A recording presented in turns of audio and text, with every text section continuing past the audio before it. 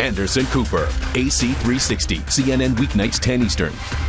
My concern is that while this report was released last week, we have yet to really see the backup work, the homework that was attached to it, and now it will be peer reviewed. My view is that the algorithms, the assumptions should be released right now, so that independent scientists can do an evaluation as to whether or not they believe that the assumptions that were made by NOAA and the other agencies were, in fact, valid. There's a couple of other studies out there, of course, the one from the University of South Florida that we talked about earlier this week that found that there are droplets of oil, dispersed oil and dispersant widely spread throughout the DeSoto Canyon. And then there's another new one that's just come out from the Woods Hole Oceanographic Institution. It's actually being published tomorrow in the Science Journal. Found a huge plume of oil beneath the surface at a depth of about 3,600 feet, 20 miles long, a mile wide, 600 feet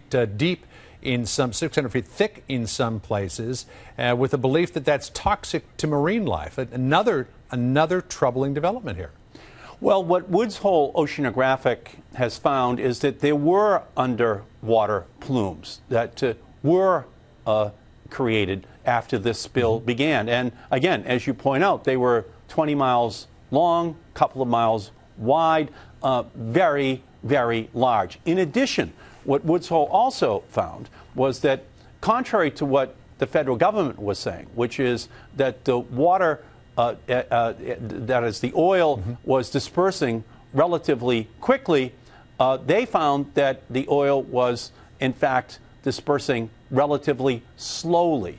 And so there's a big difference now, and the Woods Hole study has been peer reviewed. So that's why I think it is important for there to be a public dissemination of the assumptions of the federal government so that the independent scientists can do in real time that peer review work. The fact that the Woods Hole study was peer reviewed means that the data is actually older than perhaps some other data. The readings were taken back in June, but the chief scientist on the project, Dr. Richard Camilli, said, given the amount of oil that we have out there and the slow rate at which it's degrading, this oil could be with us for some time. What are your concerns about that?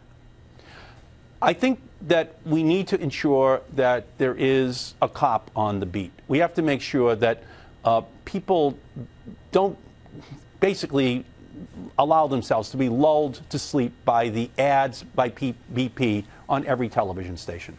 There is still a massive environmental catastrophe taking place. Yes, perhaps on the surface the oil has stopped, but there is internal bleeding in the Gulf of Mexico. This toxic combination of dispersants and oil is still there for a large part of the Gulf. We have to make sure that the work is done.